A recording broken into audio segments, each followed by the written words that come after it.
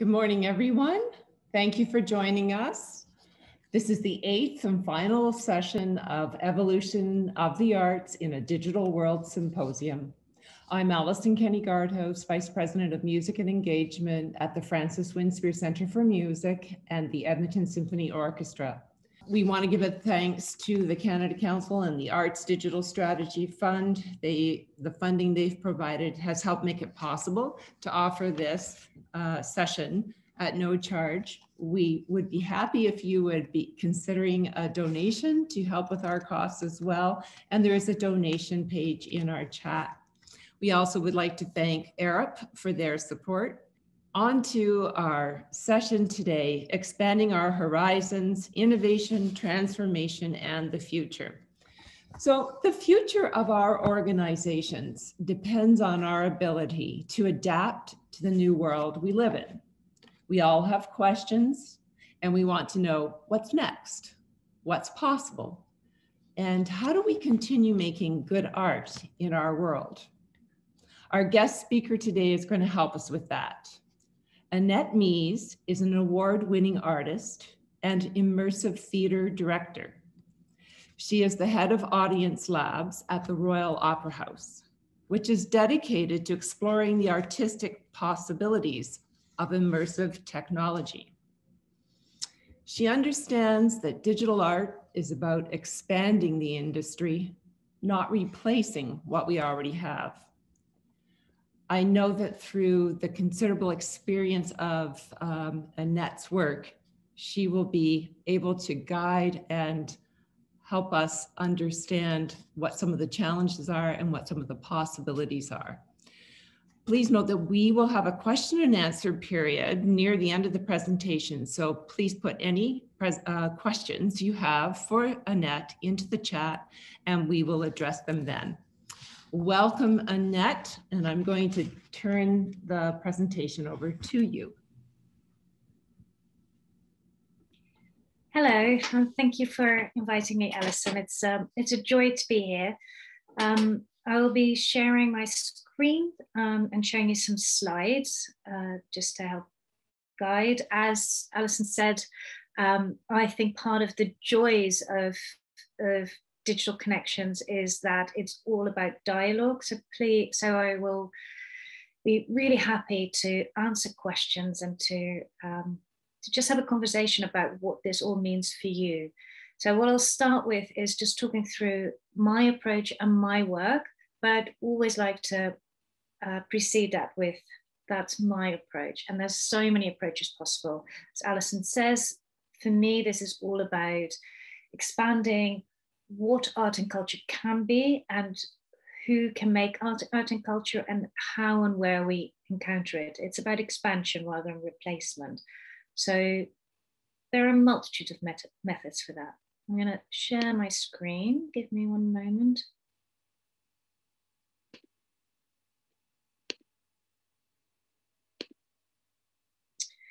So here we go. Just going to make this smaller. So as Alison said, I'm the head of audience labs at the Royal Opera House, and we are dedicated to exploring how you make great art using digital technology. I joined the Opera House in 2018, so it's a relatively recent addition.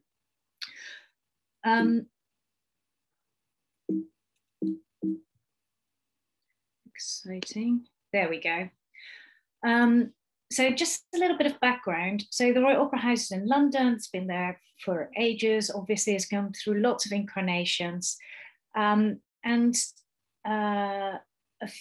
few years ago, about 6 years ago now, they started a new capital project called Open Up.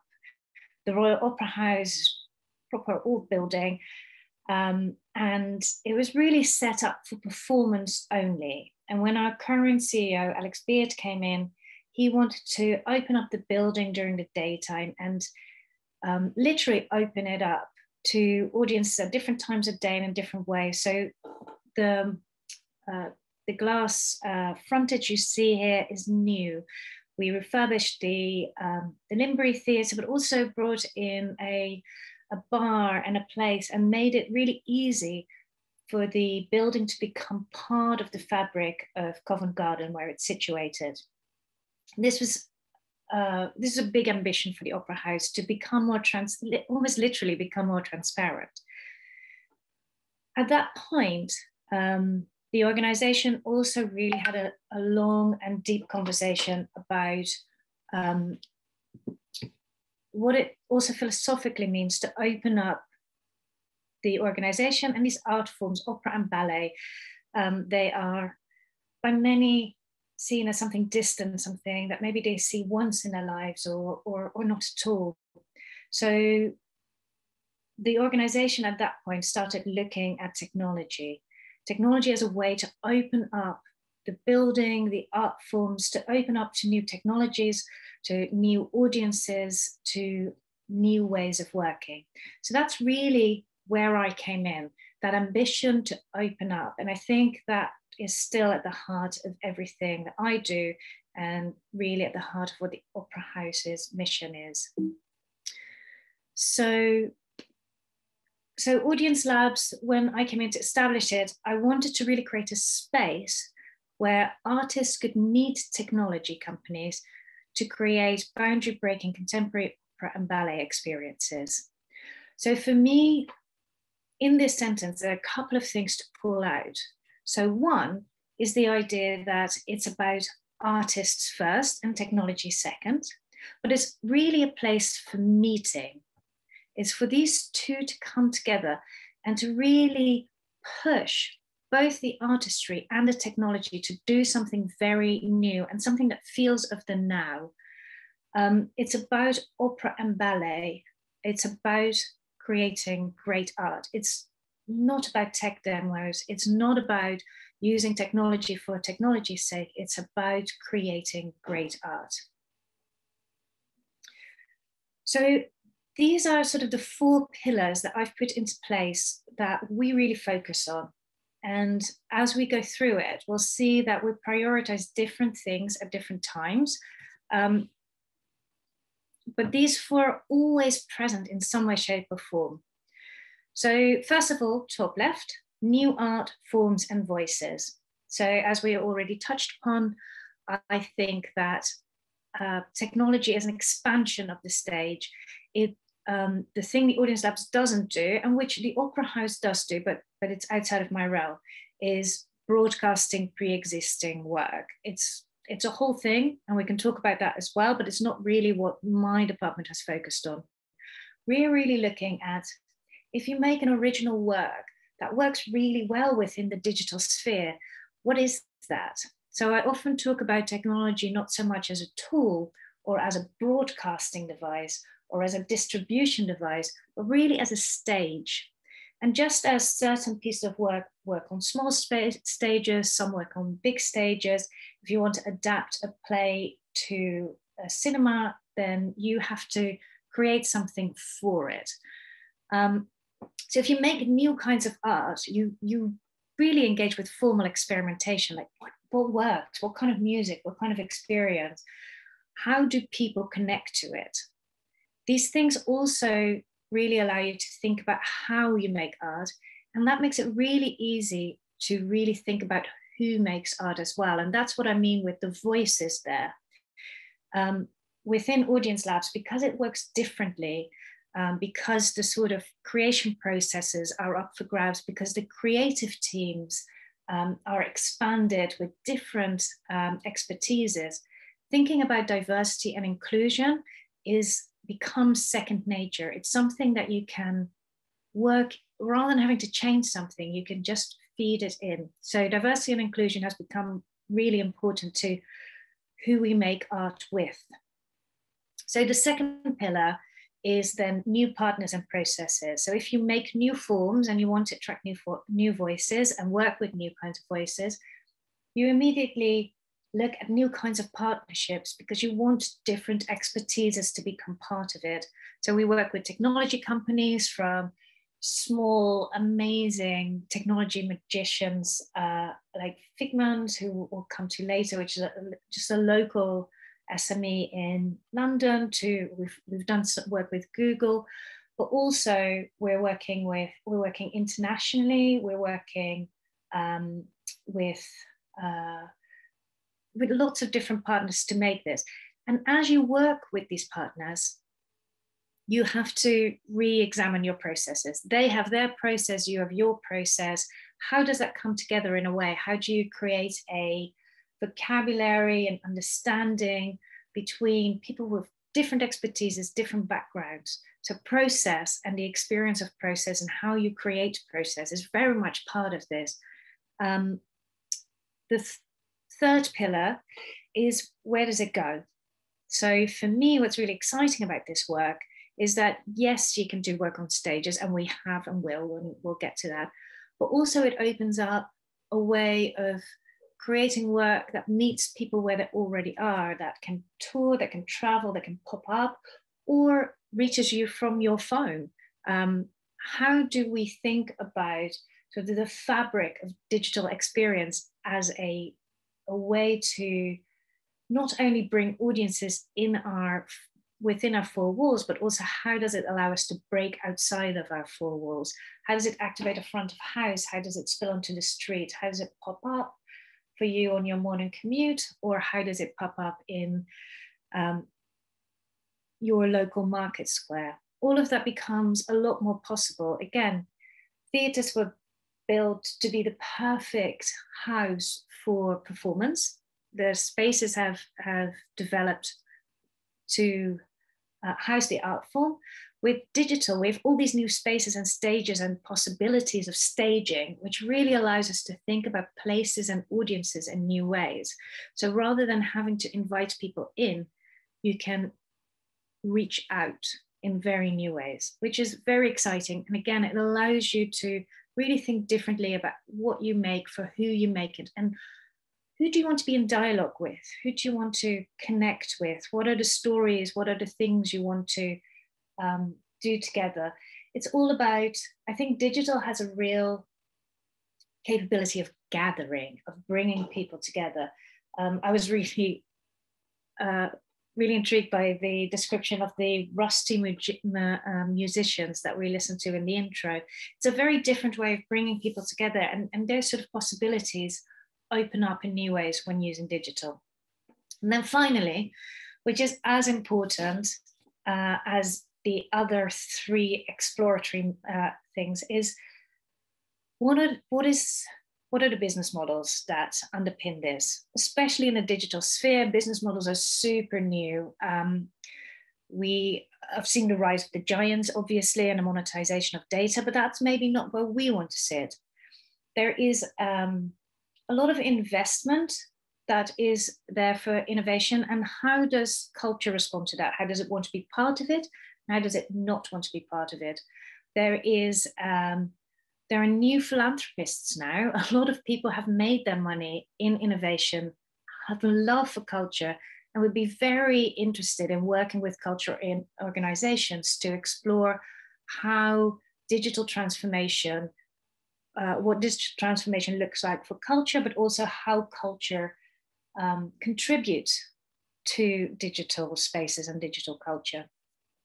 So I think quite often the first response to digital is to try and figure out how to make the audience pay for it. But we all know that our models are more complex than that.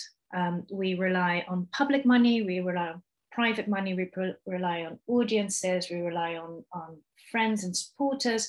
And I think trying to figure out how to make different mixtures of investment and money and exploitation work within this sphere is a whole work package in its own right. But there is a lot of opportunity. There's a lot of opportunity for new art because everything is still starting. There's a lot of opportunity for new partners because we are culture, and we're a very attractive partner for technology companies, for technology is inventing often the platforms, which I would call the stages, but it isn't always sure how to make amazing experiences on it. And that's what we're good at.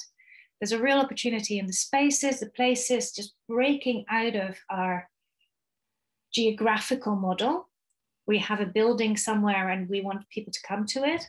And there is an opportunity with new business models that underpin that and new money we can attract, so that we don't cannibalize what we're already doing, but really expanding what we can also do and how further we can become part of, you know, the fabric of society and daily life and part of the lives of our audiences.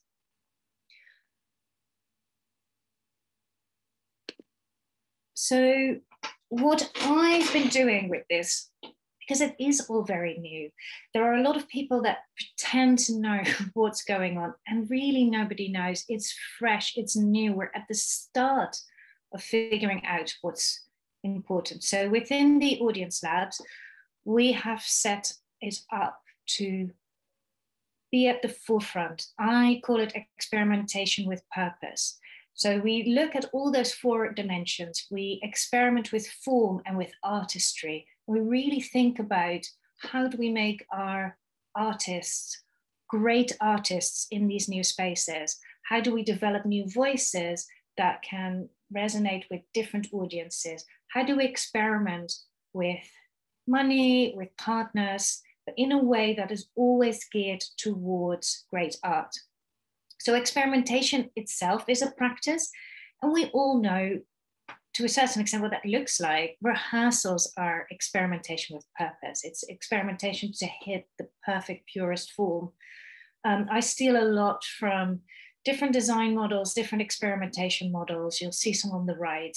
Iterative design is really important to me, which just means that rather than starting with the end point in mind, you do little experiments that you grow into something that is great. There are lots of different models, and I think there is a lot for us to learn as we experiment from different disciplines. So I'm just going to talk through a series of projects that we've done. And again, these are just examples and they're just different ways of thinking about it.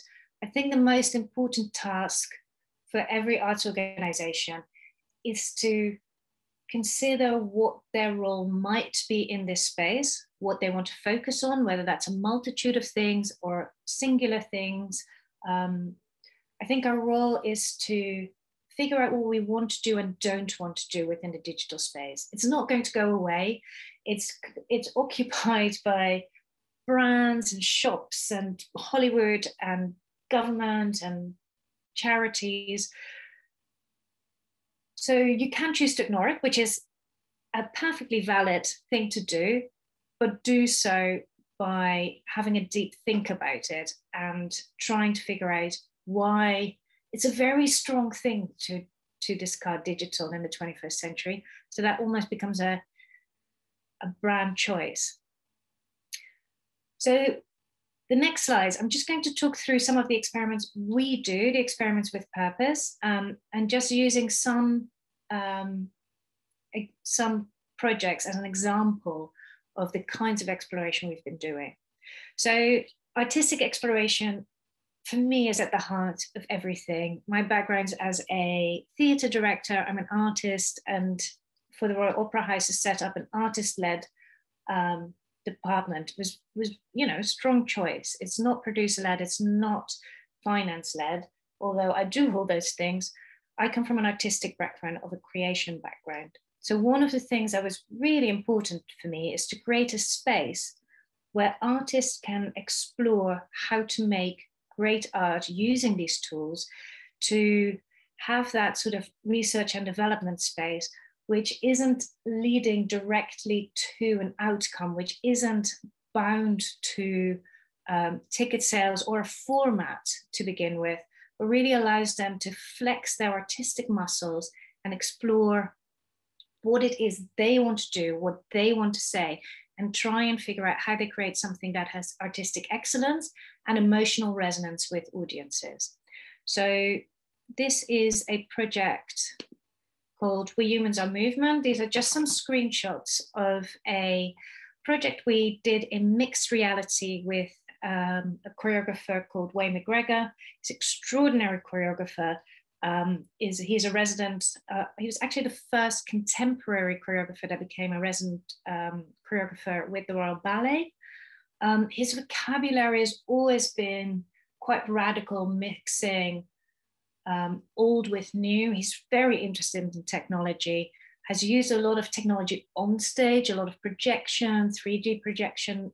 But he was really interested in what it would mean for him as a choreographer to really create a choreography that was made to be experienced in mixed reality goggles. So this is putting something on your face, but you can still see the world, but you can also see a digital layer. For him, there was something around, what does it mean to choreograph for a body that doesn't have to adhere to the laws of physics and the laws of biology? It can be anything. What does it mean to be in an environment that can change very quickly? The question is not so much in this, what becomes possible, sort of everything is possible. The question is, how is it ballet? What roots it in the human body? How do we connect to it? Where does beauty lie? Where do we recognize a body as a body? Where does it shift? And how, if everything can change at any moment, how do we root it in an emotional response? How does it not just become shiny beauty? So what you see here are different elements of that experiment. And it really allowed him to develop an aesthetic and almost like a choreographic vocabulary that helps him develop what he wants to do next. So none of this has been seen in public, these slides. This project is not public. This was really a development because Wayne knew he would love to do something in the future where an audience is in a different environment than a stage environment, can see real dancers interact and mix with digital bodies, and really it was an exploration of that. We think there's a show in the future, but this experimentation was really an artist development. And I think it's really important to make sure that we provide spaces for our artists to become literate in these digital technologies, in trying to push their personal stamp on it, their personal artistic vision, and sort of wrestle with the materiality of it. So one of the things, for example, in this project that we started playing with was the sound of the body. So, you know, when a ballet shoe hits the stage, there's a sound to it. And quite often in a big theater, you don't hear it. You have to be very close to the stage to hear it.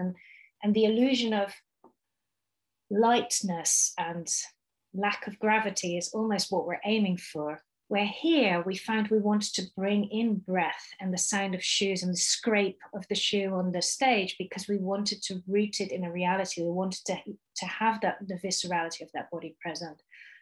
I think those are the kind of things that you can only learn and explore through doing. It's very hard to do this with just examples, with just talking about it. So it's artistic exploration, very, very key to what I think is important.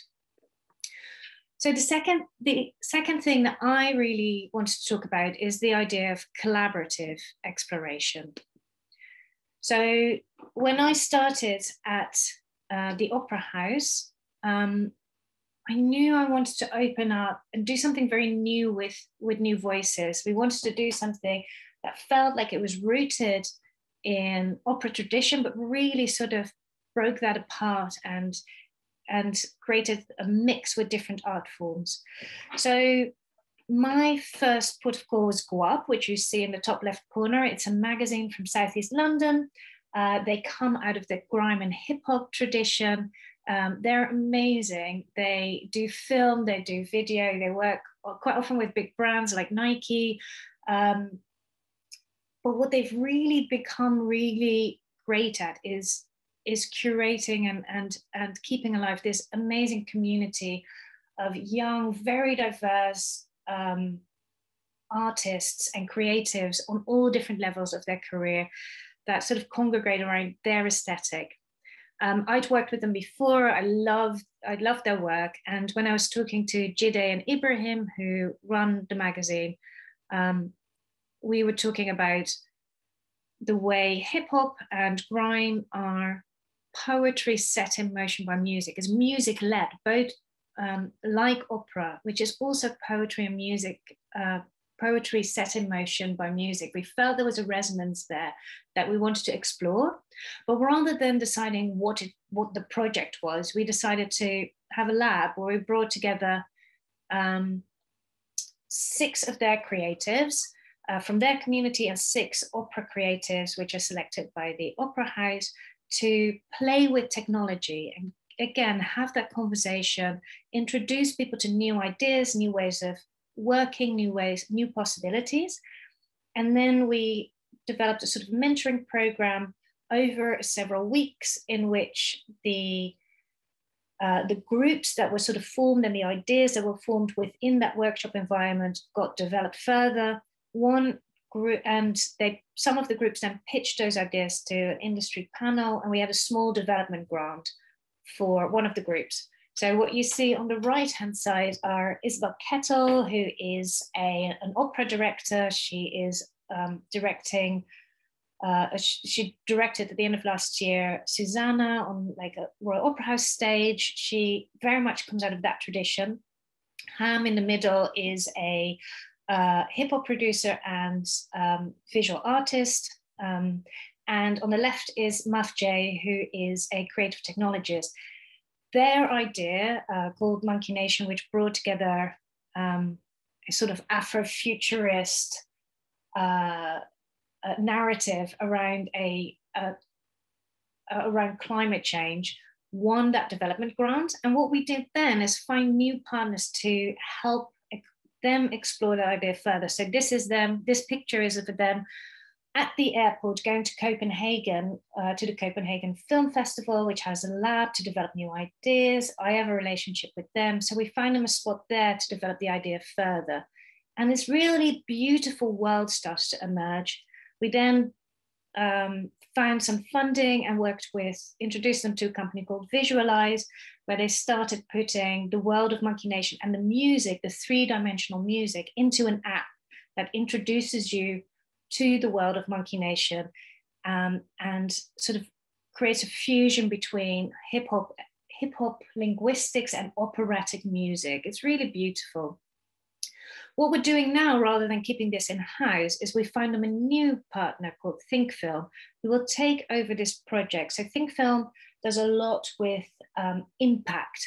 I think this team really knows who they want to talk to.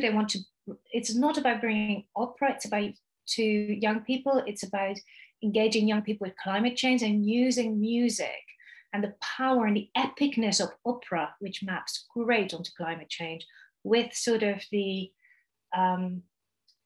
rhythms and of hip hop, merging that to really speak to an audience of the future.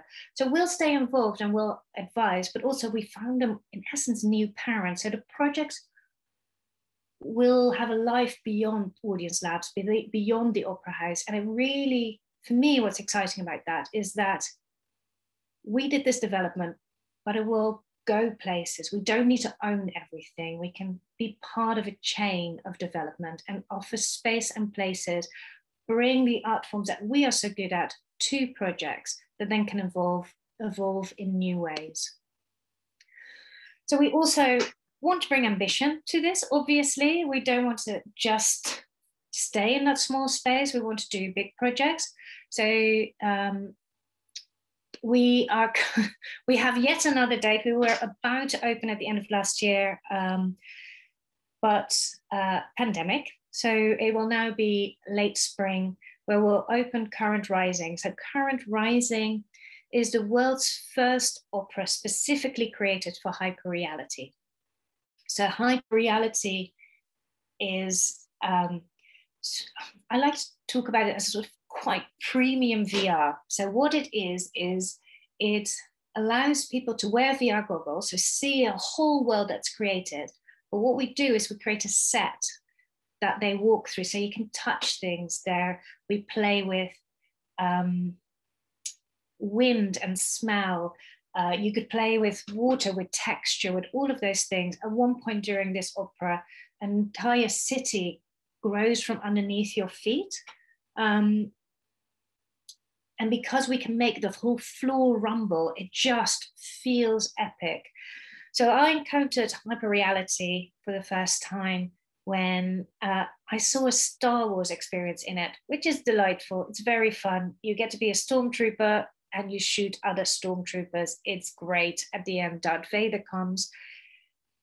It's wonderful. It's very great entertainment. I'd never experienced anything like being that immersed into anything. But for me, there was an immediate sort of sense of the operatic. It just feels operatic to be so deeply immersed, to have all your senses stimulated. It just felt epic. So this, for example, talking about the money. So in the UK, there was a big funding round. And in Canada, again, you see the investment as well from the government to really stimulate these new technologies. And they're really excited when culture wants to be part of it. So here we had a funding, really big funding call called Audience of the Future, and we proposed making the world's first hyperreality opera. Now, this is the kind of funding call that the Opera House normally wouldn't be part of at all. So again, it sort of opened up a new funding route to create something that was very ambitious. It is absolutely gorgeous. I can refer you later if you want to. There's a lovely making of film on YouTube where you can get a real sense of the project a little bit more. That in itself is half an hour, so I don't have time to talk you through it. But it's basically this gorgeous installation. The picture you're looking at is just looking into the installation, the physical installation that you walk into before you step into a digital world. We worked with an all-female creative team, which in opera is unfortunately still way too rare. But because it's part of new, we wanted to make in new ways and with new voices, we wanted to do that from the start. It really maps onto Engender, which is a big push from the Opera House to just open up the female quotient in our creatives. I think what's really exciting, and so A, it's beautiful, and I wish you could all come and see it. But B, it opens up multitudes of new things. So we have now an opera that can tour and that can pop up in different places. This could pop up. We can build this in another opera house, but we could also build this in a shopping mall. We can build it outside. The footprint's about 10 by 15 meters. So it could pop up in festivals. And I think that's a whole new universe for the Opera House to think about how and where it can pop up in the world. I think the second thing that's super interesting is that our creative team, Nisha Jones, very established opera director, Joe Scotcher, Olivia award-winning designer, Samantha Fernando, award-winning composer, like they're all very good. And they all went on a journey of adjusting their process and opening up and experimenting with how they could bring their practice to this sort of extraordinary new project. The thing that's really exciting to me is not only did they step up and made something gorgeous, they also now speak about how they want to bring some of the things they did within this process back to their stage practice as well. So it really opens up a new creative stream, a new creative outlet, but also new creative ideas for the artists we work with. So for me, this project has just really does that thing of combining the ambition that we all have of doing sort of landmark projects that just push things forward. Really, we brought the rigor to the artistic process because we really wanted to create something that has the same quality as we would bring to our main stage productions. So we had to really adapt the process, and we took a lot of time in the beginning to work with our technology partner, Figment, who are, again, the SME in the UK, but are one of the few people that do hyperreality. So they normally work in theme parks. They're currently making a Black Mirror experience based on the TV show for a big amusement park in the UK. They've made things for Orlando, Florida, for Harry Potter. They don't know opera. So what we did is really spend a lot of time letting those two creative processes meet each other and develop together. And next to that, we're working together with a university to explore the different business models and the different exploitation models that could underpin this kind of work. We can go deeper into this if you want to. So I think the third thing that's really opened up for us is that because so many things are possible, you can really work across disciplines. So first of all, one of the first things I did was do an experiment with the lovely people of Google. So what you see on the right-hand side is a prototype of a choreography specifically made by Kristen McNally, who's an extraordinary dancer and choreographer from the Royal Ballet. And we wanted her to choreograph something specifically to be motion captured.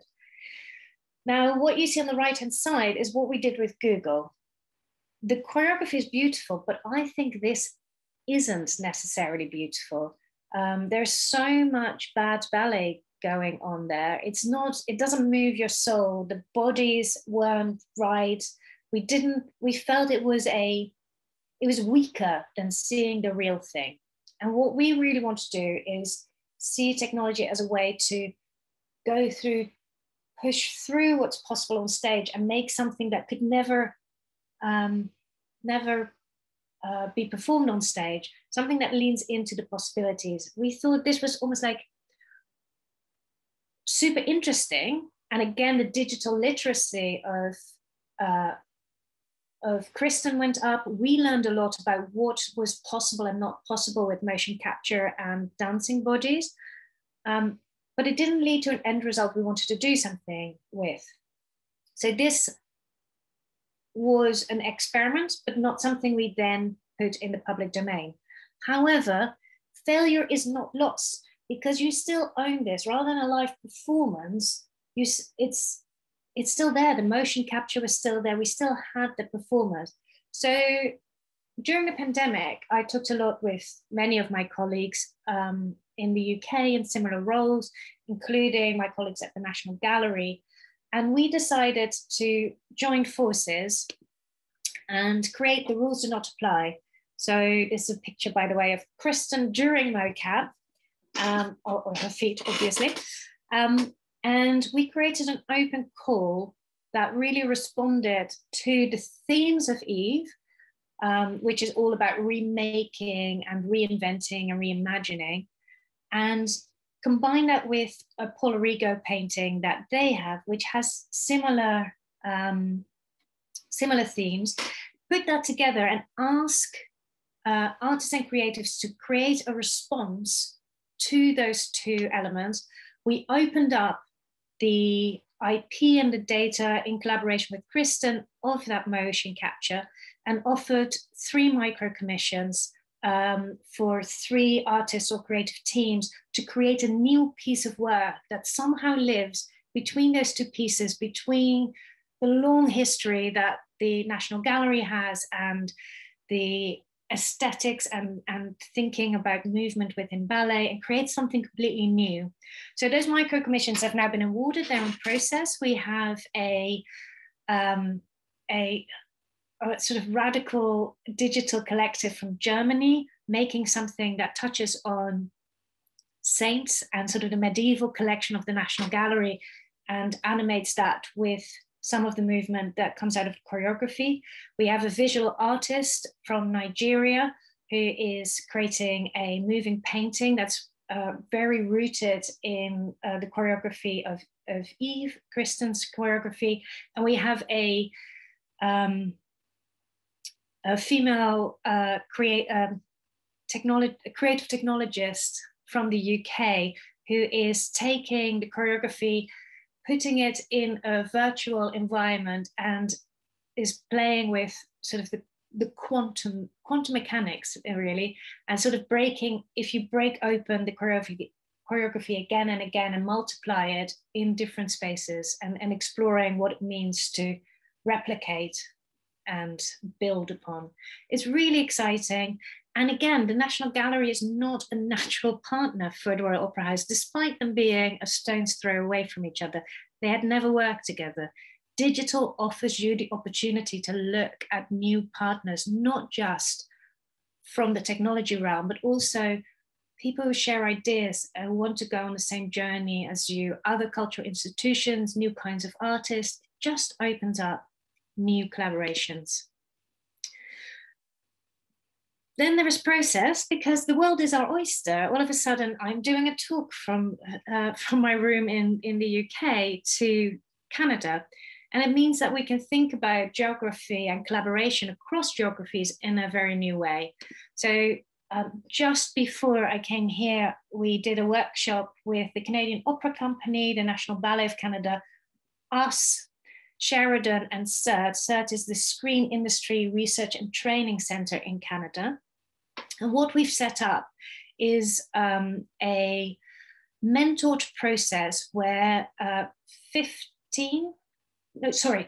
creatives get to explore different technologies, just learn it. It's almost like an artist development opportunity, which then results into the opportunity for those artists to connect with each other, and either as an individual or as collectives from that pool to make a proposal for, again, a short commission where they push one of their ideas, make it into a reality, work with the expert and the technology expertise of CERT to develop a piece of work that builds upon their existing practice, but allows them to explore how they might do that with technology. And that can take many shapes. So it could be a live performance with a digital backdrop that can do anything and everything, to one of the artists started talking about haptics immediately, and how does it work if the audience can literally feel the music. This is about artistic literacy, about creating space for experimentation, but also doing that together. So we're also within this process really experimenting with how do we co-create when we can't be together? How can we open up co-creation across literally oceans in this case? What does that open up? How do we set up these collaborations? How can we do that in an environmentally sound way without all the traveling, or with much less traveling? What does it mean to be able to have that contact continuously? How does someone direct something from the UK in a Canadian studio? So this is about process and about creating new connections between artists across borders and from different backgrounds as well. So again, we have a very diverse cast. We're really interested in sort of First Nation artists, Black artists, immigration stories, because it sort of feels like it maps this sort of onto the form. It's almost like the connection and the dialogue becomes part of what initiated, but also like what comes out of the process. So again, there's a lot possible, but here's some starting points that I think are really interesting when you start thinking about this. So I think identity, what is it that you're for? What is it that you're trying to do becomes more important in the digital space than anywhere else. So what is your mission? What drives you as an organization? Who do you want to be? Who do you want to be in dialogue with? What do you want to show? What do you want to explore? Who do you want to reach? All of those questions are wrapped up in who you are and what you're for, what I would call the identity of the organization. Where in the sort of the building model, part of your identity is wrapped up in the building. Part of your identity is wrapped up in your geography, where you are. When you hit the digital sphere, those things can become, they're less apparent, they're less naturally there. So you can lean into them, but you can also lean away from them. You can become, I think it's really important that you know why you're doing these things, because the digital landscape is wide and varied. So know who you are within it and make choices. Doesn't mean that you have to make choices about what that exactly looks like, but it does mean that it's really helpful if your choices come from you and your identity. It makes you recognizable. It gives the work purpose. Money, very important. So I think a mistake I often see is that money comes first, and often it's about trying to create a new income stream from new audiences. And I feel like that often becomes an obstacle to doing this work well. I think trying to find initially partners and investment from government, Arts Council, philanthropists, to really explore and make sure you hit your identity, I think is really, really important and gives you a much stronger base to grow from than trying to monetize through your audience immediately. Money is important, but I think the opportunity here is of dialogue and of the creation of work that speaks in new ways to new audiences or deepen the connection with existing audiences. And if money is the starting point, I think that sort of gets in the way. We can talk more about that. I think you have to think about it as programming. Don't leave it in the marketing department. It's also useful for marketing, but it's different from actually making it part of your building, making it part of the fabric of your art form, embedding it in your creative departments, embedding it in how you think about how projects are initiated. So again, I think the model that we're doing with Wayne is really interesting. It was a digital R&D that we held, but we know it is towards a show which will be part of the Royal Ballet program. And sort of that back and forth between digital spaces as R&D spaces, as presentational spaces, as spaces in which new ideas can grow when they come back to stages, but also activating your foyer next to, in a way that resonates with your main programming, or using social media not just to tell people to buy tickets, but to show work or to show experiments. I think all of those things are really important. When you go on the journey, I always highly recommend to create space for yourself to pivot, because you'll go on a journey and you think you know where you're going. And actually, quite often through doing, because we're trying to push the boundaries, you realize that there are better opportunities if you pivot the project. And pivoting with digital is really easy. So make sure you've got that time. And then finally, contextualization, with which I mean, tell the story of why you're doing this, tell the story of how you're doing it, tell the story of the journey to your audiences. Because I think if you can this work is novel, and that's exciting, but also sometimes hard to grasp. I think the more you can contextualize why you're doing it, how you're doing it, what excites you, bring the artists into the dialogue you're having with your audiences, the richer this space can become for you as an organization or as an individual. And then finally, and this is something I'm really interested in at the moment, is the politics of it all. There's a lot going on, and there, obviously I really enjoy working in this sphere. It offers magic, theatrical magic, new possibilities, and all of that feels really exciting and rich, and it opens up opportunities to create more equitable access to the arts, more diverse artists, all of those things. But technology is also technology, and we all also understand that, Google discuss, Amazon discuss, there is a lot going on. I personally feel that as the cultural sector, we need to take an active role in this sphere. I think the thing that we do really well is being aware of the civic role we have. What is the role of culture in society? How do we make it a better, more equitable, more diverse space? I often talk about technology, not just as a stage, but also as part of the public realm. News takes place there, dialogue takes place there. Often terrible things happen.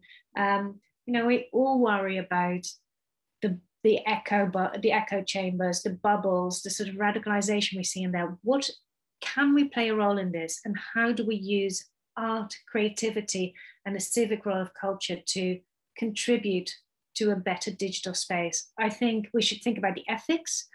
Part of that is where we bring up whose money we take, and sometimes I think one of the things I learned very much in this role is to say no to certain money.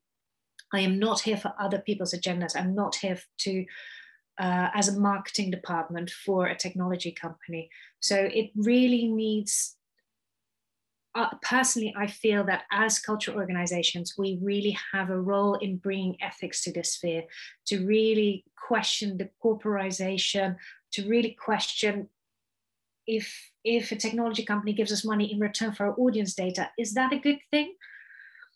You have to find your own ethics, like with all ethics, but I personally think it's not. I'm a big fan of open models, of sharing amongst ourselves about how to do this better. But also, when I started working with the Creative Lab of Google, we told them how we were going to do IP, and that the choreography IP would remain with our choreographer, and that sort of that exchange of ethics, of models, of different ways of working. I think we have something to offer to technology, to our audiences, to the world as that develops. I think diversity and inclusion are high on our agenda, and that's not true for everyone who works in the development of new digital offerings, let's call it that. So I think this is almost like a moral obligation of the cultural sector as we step into this field, as we step into this space, to bring some of this thinking to it. So I really think that digital is an expression of and an exploration of your purpose. Who are you as an organization in relationship to other cultural organizations? Who do you want to talk to? Who do you want to platform? What do you want to show? What does excellence mean to you? What does serving your audience mean to you? What are the kind of congregations you want to bring together within your digital realm? I think all of these are questions to explore. I think there is so much possible. I think we're just at the beginning of it. We've all been on fire in 2020. It feels like 2021 is a phoenix year. We've all thought harder and better about digital, but again, see it as the start of something, because there is so much more to follow. Thank you. Thank you, Annette. So many new thoughts there for us. I'm going to welcome Tateo Nakajima to the virtual stage here with Annette. And some of you will remember Tateo from earlier sessions. He is an ARIP fellow and very much involved in the building of performance spaces around the world. And he's my go-to person for all my questions about acoustics and such. And Tateo and Annette have worked together on a number of things, and we're delighted to have them together today to help us think about the future of our organizations. So Tateo and Annette, I'm wondering if we could just talk a little bit about future art forms and how we begin the reimagining process of creating accessible art experiences. Do you want to go first, Tateo, as you are new, or No, you should go first. Look, I think the thing that, there's two answers to that. One is nobody knows, and that's the true answer. I think what I'm really interested in at this point in time is that idea of technology as a new stage, which means that we have a lot to offer. I do feel that the expertise of what it is to create an emotional experience for an audience that is present but not next to you is really relevant to this space. So for me, it's about really trying to figure out with each project and getting one step closer to what do we want to keep of what we're already doing? What are we so extraordinary at? What do we not want to lose? And what is it that we want to shift? So if you, for example, look at Current Rising, the hyper-reality opera I was talking about earlier. So at the very start of the process, we brought in the opera creative team into the studios of Figment, and they saw lots of VR, which was great. And they hated some of it and loved other bits of it. And we talked a lot about where they felt connected, where they felt disconnected. That became a theme of the opera almost, because that was a very strong experience where sometimes it felt alienating. Quite often, actually, when the VR tried to be like, do direct address, we were all like, ooh, it's a bit icky. It's quite interesting that sometimes technology companies are really proud of things that we as artists go, ooh, no, please, because they're so excited that they're getting close to something, and we're just going, oh, it's the valley of the uncanny. So we did that, and that really started giving us a vocabulary about technically what we found interesting. So we found transformation really interesting, for example. We found the shift of horizons, you know, the idea that you can be in a small space and then in a big space, and how that maps onto music where, you know, containment and then explosion is a rhythm. So we found that. But we also did the opposite, where we talked about what we found fundamentally important about opera. And look, this is an opinion. This is not that, you know, different people find, but this team really hooked into the centralness of the human voice. So voice became a really strong presence, and how we treated voice within that world and how we could make that as human as possible became a really strong guideline as we were developing that piece. And I think I try and do that with all the pieces that I develop, is to really try and figure out what we definitely don't want to lose. What is the guiding principle of the art form that we bring? And what are the things that we want to explore changing, because actually there's an opportunity here to push something. So for example, the horizons and transformation. So I think that when you start a project, I think it's as important what you want to keep than as what you want to change. And again, I think that's different for each project. I think that's different for different artists. But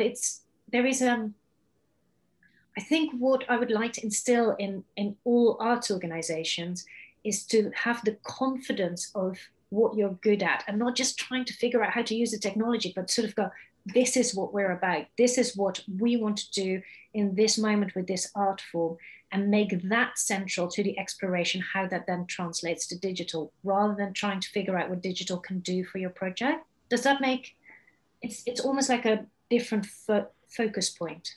So can I, Annette, say, I think that's right. But one of the things that struck me about the stories, the examples you've given and the stories you tell, is a reminder that actually none of our art forms were invented in a day.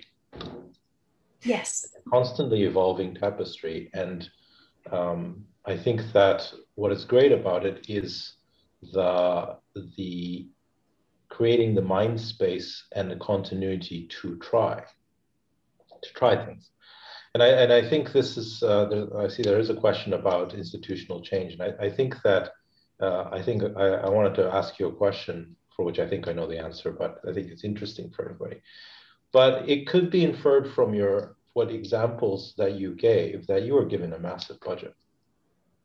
Oh yeah, no, I didn't have any budget. Well, I've had a tiny budget. And I think this is quite interesting, is that one has the impression that to do really exciting things, you have to have a big budget. And I think it'd be interesting to talk about that, because you talked about politics. You implied that there are some fundamental changes that evolution always brings to organizations, right? And how have you experienced that process, I think, of evolution from where you are at a leading edge of it in your organization? So I'm just going to separate out money from organizational culture for a moment. So we'll get to money. So when I started at the Opera House, I had for some organizations, a big budget. Within the context of the Opera House, I had £12,000 a year. That was my budget. So percentage-wise, that is of the Opera House very little, and you can do it with much less if you need to. So we'll get to the money. I think Organizational change is interesting. Obviously, I work for a massive organization, and I think there are two elements that one can think about. So one is the organizational structure. So what we often find, especially in economically strapped organizations, and I think everyone is in the cultural sector, is that we know how we do things. There is very little flex to do things differently because that is costly. So one of the things that we're trying to figure out with the audience labs within the Opera House is, how do you create space for doing things differently? So how do you use the fact that there is a well-oiled machine to your advantage, and when does it get in the way? So, and that's, I think what's been really exciting about my job is that has meant things about contracting and IP. It has meant things about how finance is set up. And so I touch on lots of different departments within the organization, because all of it sort of is involved. I had a wonderful time talking to one of our stage masters when we did the first motion capture with Kristen and Google. All of a sudden we needed to think about the floor of a motion capture studio. And we really just figured out a way to have like a dance floor, but not hyper expensive, and what we could do and what that would mean for the choreography. So, you know, and that was in depth. He's still my favorite guy, Paul Duffy, master of all things floor at the Royal Opera House. So we made that part of the organization. So Mark Dakin, who is our extraordinary technical head, he talks often about lumpy production. How do we make our production not so streamlined that there is space for things to happen differently? And how do we use this kind of work, which is sort of at the extreme end of that, to create more space also for new companies to come in and make work in a slightly different way? Like we did a ballet show in the Limbury, which worked with Kanduka, which is a company that is led by and populated by disabled artists and disabled dancers.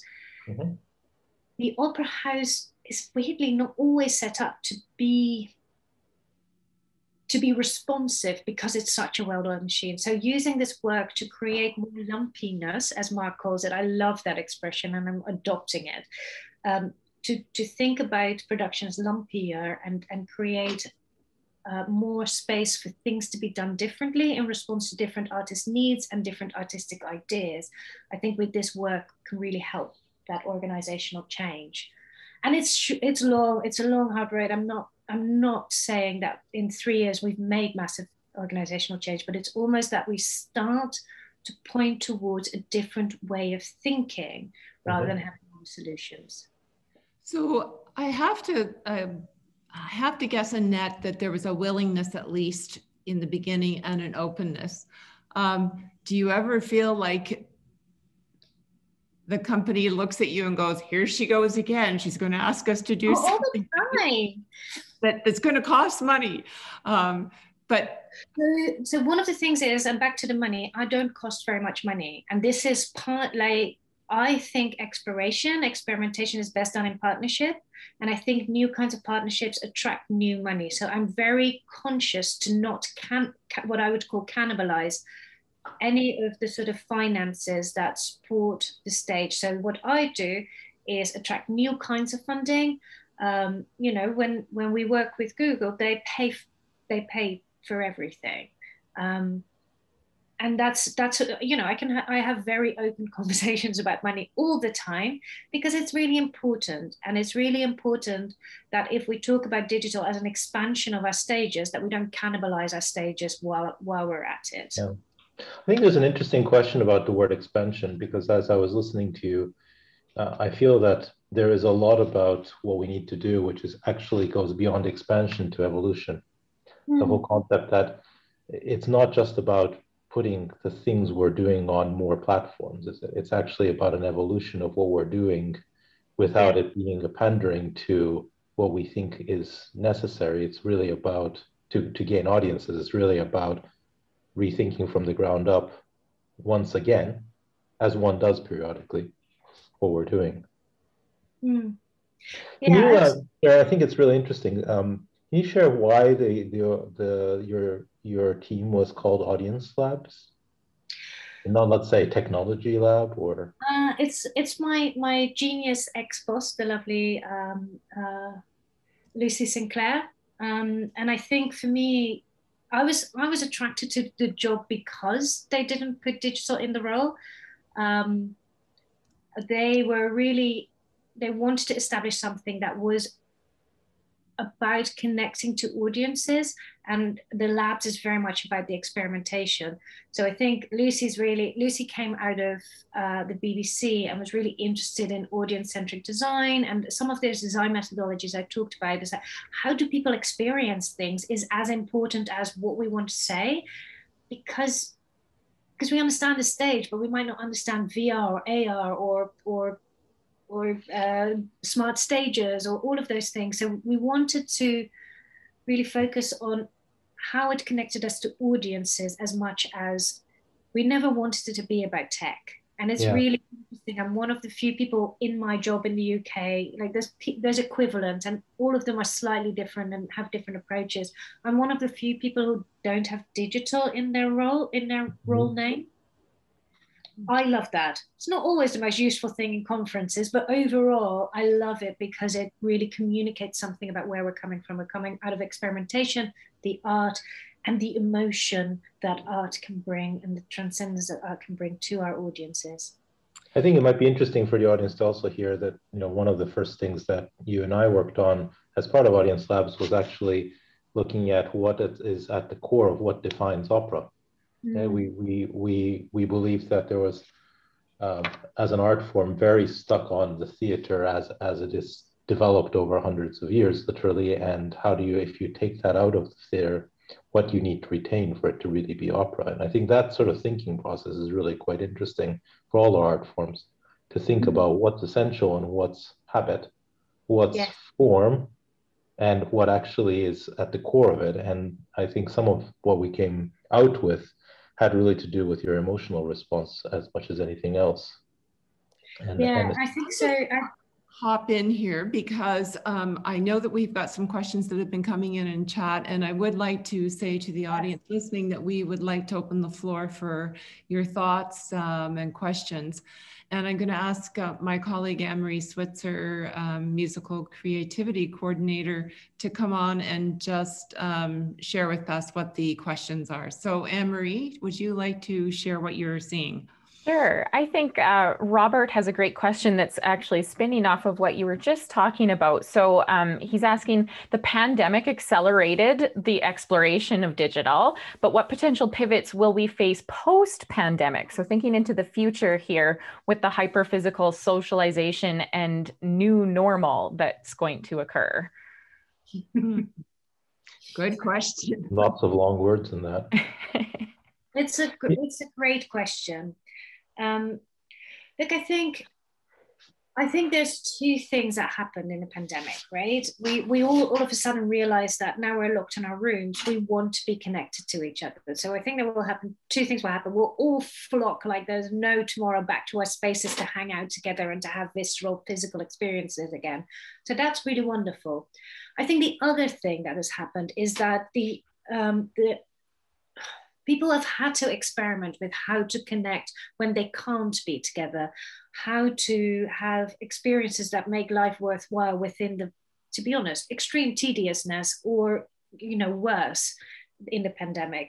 So what we've seen is an openness of audiences, and also a growing audience literacy and a willingness to engage with this kind of work, which is, to be honest, unprecedented in the time that I've been working in this, which is 15 years now. So I think there's two things happening. Some of it will just be like, can we have that thing again that we love so much? But there's also a change in behavior in knowing that things can be done differently. I use the example of my beloved mother who did an online escape room with her friends. Now, my mother in an escape room and my mother doing something social online would I don't think I thought I would see. And that just happened. Now, I don't think that post-pandemic, my mother will do another online escape room with her friends ever again. But there has been, something has been opened up. And I think my mother will definitely be more open to experience the things she already loves in new ways, especially if they are social, especially if she feels more connected to art forms, organizations, things she already loves, especially if that means that she can do something with me, her beloved daughter. I'm from the Netherlands, so we are geographically apart. And all of a sudden having experiences with people who are geographically apart is something like right now, we're much more accustomed to, and that opens up new things for our audiences and new things for us. Can I add to that, some of what we've been thinking in a post-pandemic sense is that some of the issues that we're facing are not new, they're just accentuated. And one of the ones that I think have not been talked about enough is that the evolution of cities, which fundamentally are more sustainable and more effective, more innovating inventions, I'm going to call it, are also terribly isolating and actually socially challenging.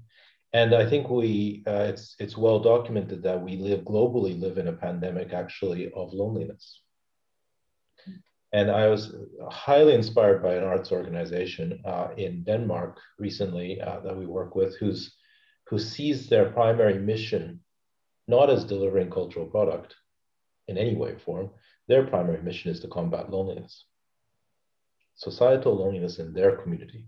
And I think this is something to think about, because I do think that a lot of digital experience is inherently limited, better than not, and the opportunities are good, but there is an inherent tendency towards singularity. And I think that some of the exciting things that you're doing, Annette, and the most exciting discussions that we've seen really have to do with those experiences that go back to the core mission of bringing people together. Yeah, as opposed to delivering things in a way that allows people necessarily to experience them in a syncretic way. Yeah, I think there are choices to be made there. So I talk a lot about shared experience because I think we're good at it, right? We're theatre makers. We know what a shared experience feels like. We know what it does when there's a collective in-breath from the audience. That's sort of what we're going for here. So everything we've made, except in one exclusion is Monkey Nation, but I'll come to why, which is the Afrofuturist AR project, is a shared experience. And we've just made that just core to the choices we make and how we develop projects, so that it's always a shared experience. Look, it's arbitrary. We could not have that rule, but giving yourselves some sort of guidelines of what you're about. I love the we're here to combat loneliness. And that sort of feeds into that thing I was talking about earlier about what is your identity and how does digital allow you to do that more and be more yourself, then how does it take away from that? Yeah. So yeah, I'll leave it at that. That's such a poignant way of putting it. And I like that is their identity, the pandemic of loneliness. Yeah, so beautiful. Another question from Ottilie from our chat is, she said, my main takeaway from shows at the Royal Opera House is the value placed in craftsmanship. So how can we offer practitioners of newer technologies, digital tools, that same recognition? I mean, I sometimes talk about the mantle of expertise. So what I try to do when I start a new project and I introduce new people to each other, I try and give the different people with a different expertise the mantle of expertise, and sort of try to encourage people to learn about what each other's crafts are. And it's not, I have no interest in my artists becoming good technologists, but sometimes it's just about translation. So for example, Jo, who is the designer of the hyper reality opera, we really worked with her on how to work with the CGI artists. So those are, in essence, what I would call the scenic painters within VR. And we set up a sort of a trajectory of exchange so that she understood a little bit more about what paints they use and what the limitations and what the possibilities were, so that they could work together creatively and work together to a vision rather than a continuous sort of bashing. And I think the thing is, it takes time, and I try and build up as much time as possible within each project, and we all know time is money. But I think it's really important because I don't think there is a shortcut to craftsmanship, and it's not a shortcut to understanding the craft enough to have a dialogue about it. So I would add, it doesn't need much, but it needs a little, and it needs that time. I would add to it that actually we're not very good at it necessarily in the arts generally. We live in a post-Lisztian world in music, for example, where that, you know, a figure at the piano is the only thing you're interested in. Maybe the figure who's standing in front of the orchestra is the only thing that you're interested in. And, you know, you have a playbill that actually says the conductor's name, and then everybody else suddenly becomes anonymous. And at best, you have the members of the orchestra printed in a book somewhere. But I think that there is a and you know, good ensembles and good organizations create better connection with their communities by celebrating the different musicians and creating different levels of interaction with the community. But most orchestras, I think, do not celebrate the lighting technician, and they call him a technician, not an artist. They don't celebrate the people who actually know how exactly an orchestra wants to sit, despite the fact that actually in some places they're the highest paid people around, because their knowledge is so rarer than the conductors. And I don't think as an industry we're as good as we should be of any of those artistic contributors that we have to the outcome as we should be. And then when it comes to digital, I think we just have to continue to learn. So I think that time you talk about, Annette, has to be also time that's shared, an interest that's shared, a curiosity that's shared through various channels, digital, why not, you know, with our audiences as well. Yeah, I think that's a really interesting point, because I think you are right. Like the bills and who gets recognized on it is really important. And simultaneously, there is a lot of hidden craft. The wig makers at the Opera House are just extraordinary. We have an in-house blacksmith who is extraordinary and not always publicly recognized, but internally very highly valued. And I think, again, with this work, maybe we can move some of those. Well, cinema does it better, doesn't it? I mean, I'm one of these people who actually stays and watches all the credits. And these days, it's fascinating to see the implications on the creative process if you actually watch the number of teams, especially in CGI and animation, how many different teams are involved, and every one of them, their names are listed. And, you know, we don't do that in all of our art forms. It's sad, actually. That's maybe something we could learn. Yeah, there's some deeper roots there. Hey, I appreciate those answers. I think for the kind of final question here in the last few minutes, Annette, perhaps you could speak to these audience labs that you refer to throughout your presentation. And you mentioned that a lot of them haven't gone public, but if any of them have, and how audiences have indeed responded to them.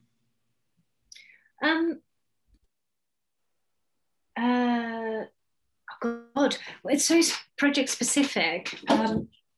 So what we're finding is that our work, we're quite cutting edge. So what we're finding is that, and what's exciting to us is that a lot of our audience is completely new to the art form. And that's really exciting, because they go, "Ooh, this sounds cool." And it happens to be opera, rather than that we get like a lot of diligent opera people. So for us, that's been really exciting. We've been very artist driven, and then connecting that to audiences. But sorry, there's a pet trying to get through a door. But so what we're finding is that we're connecting to new audiences, and what we're trying to do is learn how we connect those back to the art form and how we almost create pipelines from that work into the programming in the library and on the main stage, and what that could mean.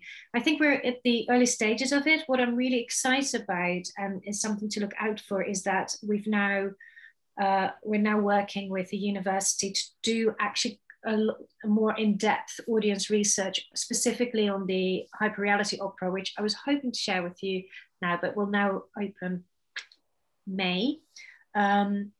So we'll publicize a report about that. I'll buy yet another ticket for it. Don't get me started. Love a pandemic. But I think what we're finding is that the new formats really speak to new audiences, and there's a whole audience that is sort of interested in having cultural experiences who don't associate themselves as a traditional arts audience. And I think for us, that's really exciting, you know, especially with a building like a Royal Opera House, which is gorgeous and beautiful, but obviously also is intimidating to a lot of audiences. I often talk about, you know, the building I work in has a very, very high threshold. Being able to step over it is a thing in its own right. So we're particularly looking at that dimension. Well, I think we are going to stop there because we are nearing our finishing time. And I would like to say a huge thank you to you, Annette, for sharing your work, and to Teo for joining in this conversation. I'm feeling inspired by the thinking and the creativity, and also your assurance that it doesn't have to cost a lot of money. And I think one of the things that we let stop ourselves in the process is limitations, limiting our thinking from the outset. And so I hope we can all keep that in mind. And I also think back to your thoughts around collaborating and reaching out to new partners and being willing to have new processes for what we do. I think there's a huge challenge in that and a huge opportunity. So thank you both so much for being with us. And I would just like to say to all of the people online, this is our last session. And so our last time together for this symposium. I have learned a lot, and I have appreciated that we've had such a high quality of conversations. And I hope that these conversations will continue on in your workspaces. And maybe we should set up some sort of a post-symposium chat for ongoing conversations. And certainly, I know within our own city here, we already feel that there are so many opportunities to collaborate and start experimenting. You are going to, by the end of the week, receive a survey. We would love you to fill it in. It helps us understand what we've done well and what we could improve upon. And in closing, I just want to say to everyone, stay safe, stay healthy, stay warm, and thank you again for taking the time to be with us at the Digital Symposium here. Thanks.